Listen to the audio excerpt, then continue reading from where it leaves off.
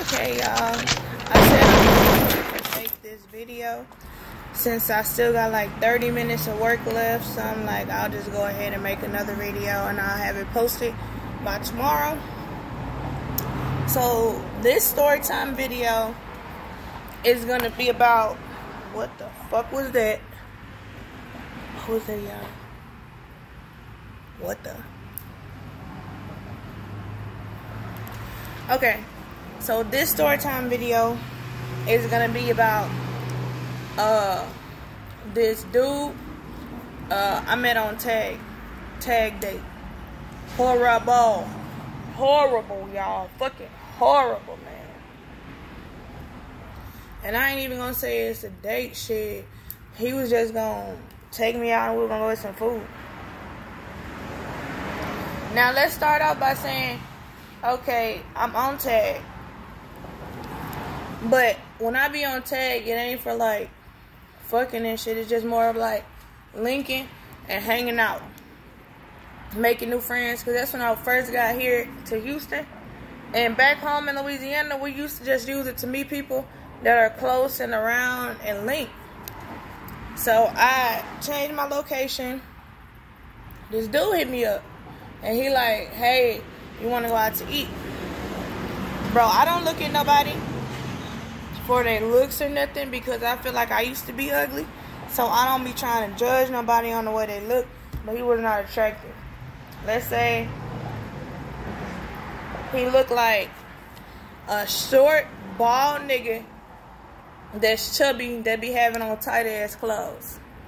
That's how he look in person. His pictures, I don't think they were giving that. I think they were just giving regular nigga.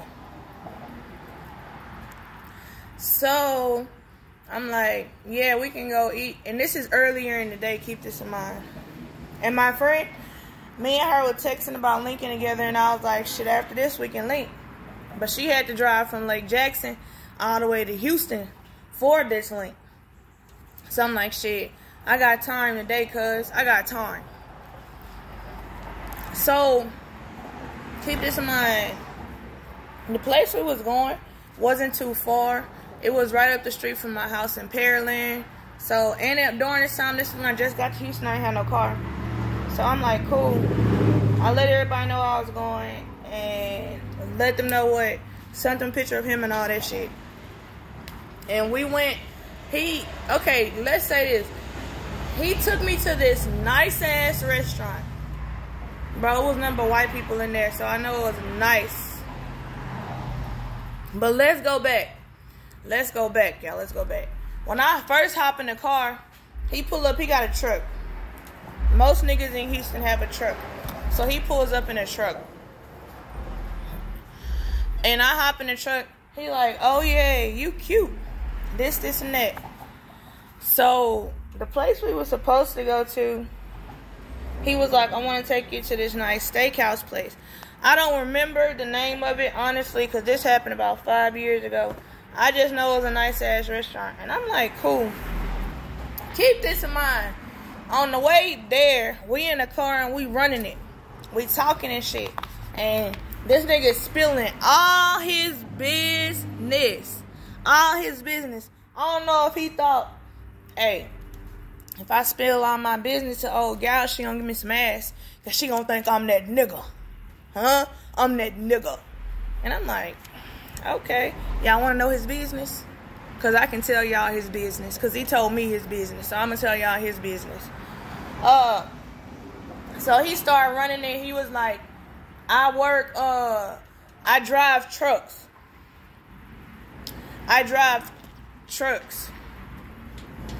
If I'm not mistaken. Okay. Lie. This is what he said. He drives trucks now, then, yeah. But what he said was, I had just got a settlement. For $150,000 because I got into a car accident with an 18-wheeler and it messed me up and this and that. And you can tell that he was feeling cocky about it. Because he was like, man, I got this money, so hoes got to fuck with me. Nigga, $150,000. And with your habits that I'm finna find out you got, that shit'll be gone by 2 days, nigga. 2 days. Where am I gonna get mine at if yours is gone in 2 days, nigga? The fuck? So then, he started telling me, after he gonna spill out his business, talking about he got $150,000 off a settlement. He goes into saying, yeah, I was just fucking with this girl yesterday. Nigga, what? I was just fucking with this girl yesterday. And we had been hanging around. She had been in my hotel room for a few days. But I had to send this hoe home. Because this hoe doing all my motherfucking coke.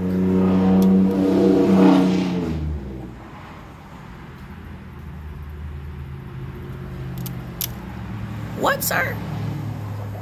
She doing all you what, sir? All of his coke. His coke. He like, yeah, the bitch done sniffed all my motherfucking coke. Got her nose all bleeding and shit. I had to take the hoe home. Okay, from this point I knew things could only motherfucking get worse. Because I'm with a motherfucking fiend. Oh, shit. I'm with a fiend, bitch. I'm like, okay. I don't judge people for what they do. Feel me? I don't judge you. Like, if you want to stick that shit up your nose, that's on you. That's your nose. It ain't my nose. So, y'all. This nigga, he talking about, after he said that he done put the bitch out because of her doing all this coke, he going and saying, yeah, I had to give me some more. I had to give me some more coke.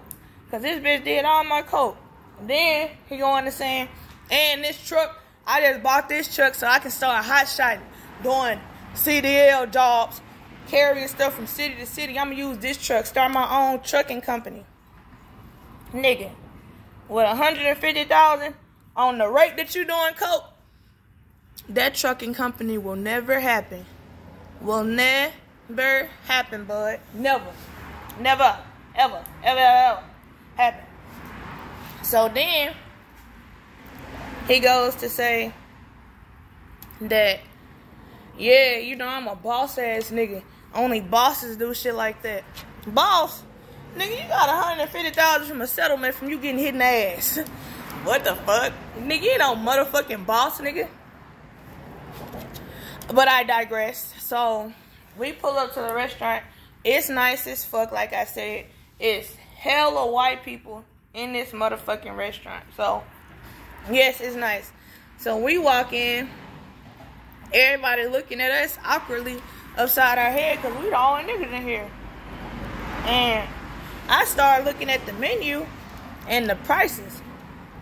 So, he started off, before he looked at the menu, keep this in mind, they're going to say, oh, just get whatever you want. Then he going to tell the lady, hey, can you just bring us some wine? So they have bottles of wine. They don't do no glasses, bitch.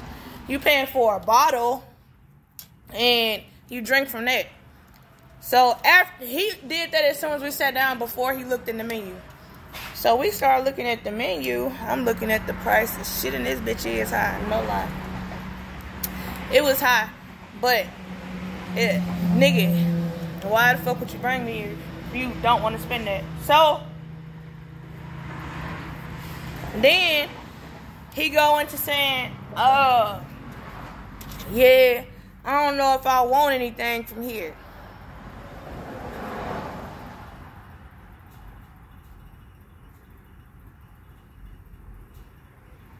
You don't want anything from here.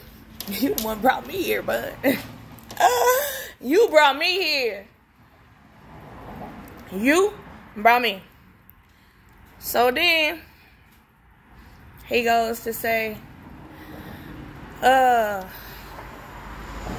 maybe we go to this other spot I know about.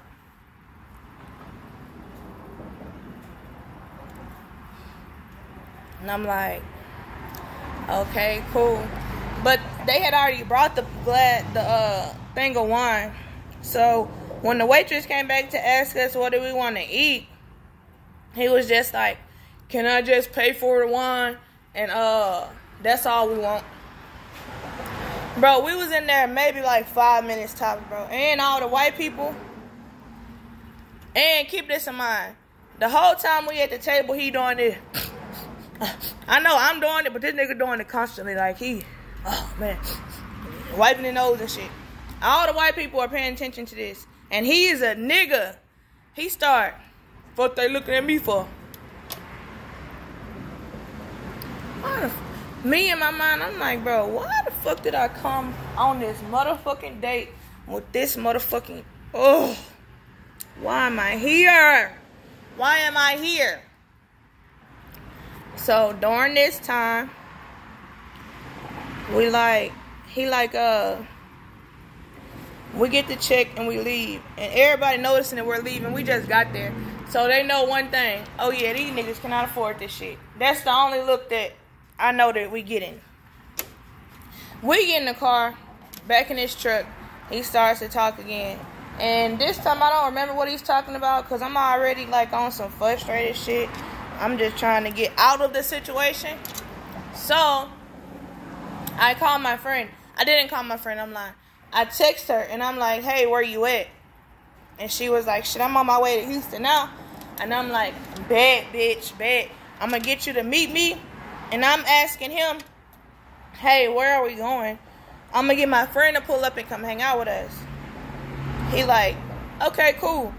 Then nigga take us to the Cheesecake Factory, Cheesecake Bistro, something like that. That's where we ended up at. So y'all know it's a big motherfucking price difference. Mister, I just got $150,000. So big fucking price difference. So now we pull up here and I text my friend and cause he just told me we went to Cheesecake Factory. So I'm like, okay, cool. I text my friend and I'm like, bitch, meet me here. Sent her the exact address. Told her to tell me exactly how far you are. Keep me up to date on when you will be pulling up, baby. When will you be pulling up, baby? I need to know. So then, me and him, this is right before she came. So me and him, we eating and talking and shit. And keep this in mind, we sitting in the back in the corner and there's white people across from us. Like I told you, bro, I didn't even eat my food after this. This nigga, I told you he been rubbing on his nose the whole fucking time and sniffling and shit because he has nose problems. So then, bro, why this nigga, I guess I don't know if he coughed or if he sneezed or what. Soon as he did it, and you know, because if you do that shit, your nose, your hairs, them bitches is gone. They gone. You ain't got nothing to hold your snot or none of that up there because that shit is burnt off. This nigga snot run all down his face, on his mouth, all that. The white people looking right at him like, oh, that's disgusting.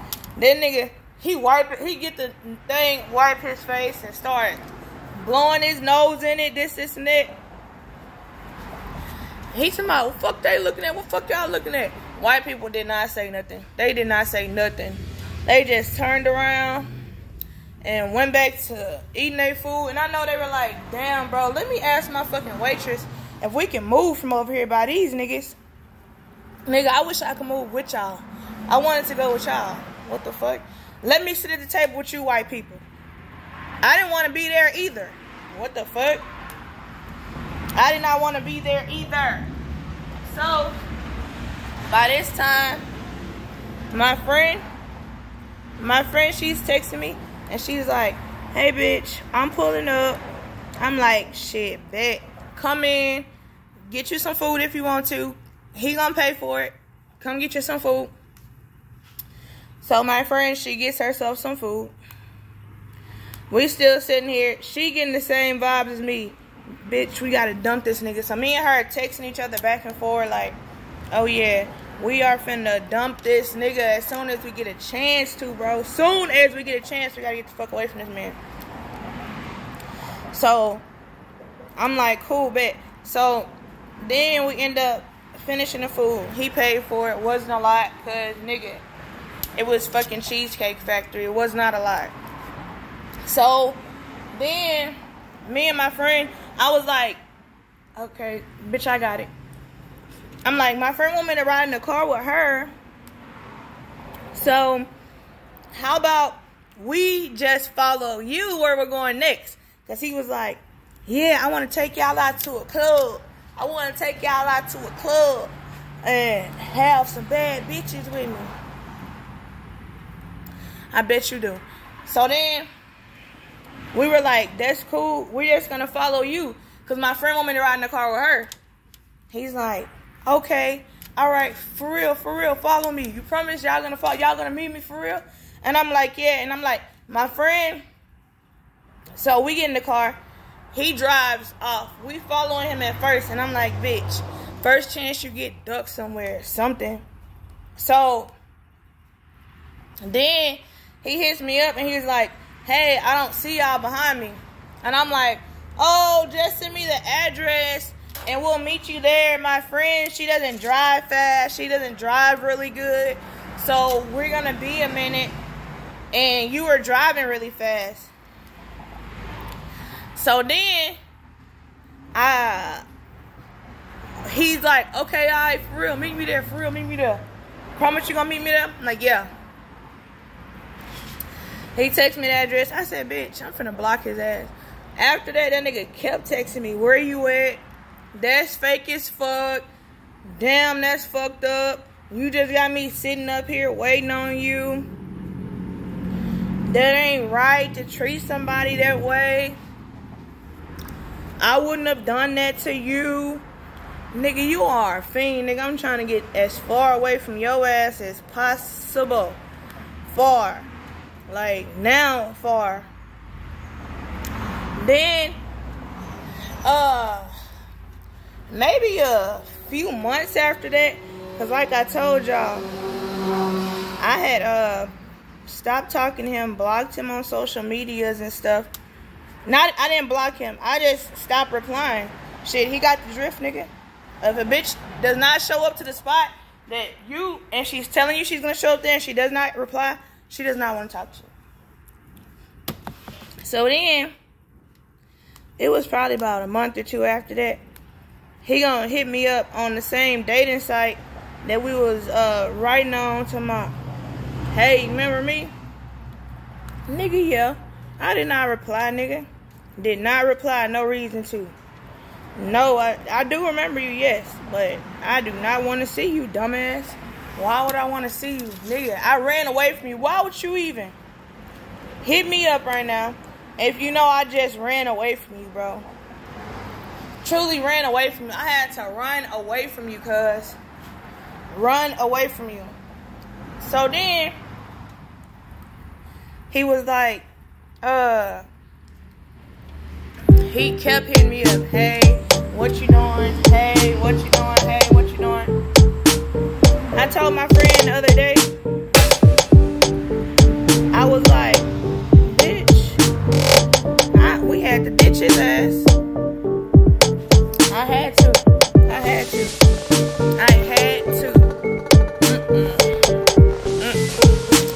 Y'all, never go on a date with anybody from Tag. That's disclaimer. Never ever go with anybody from Tag. Never in life.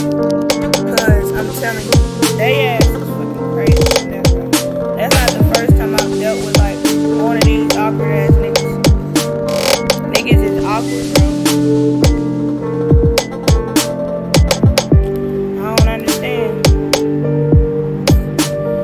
That's my story.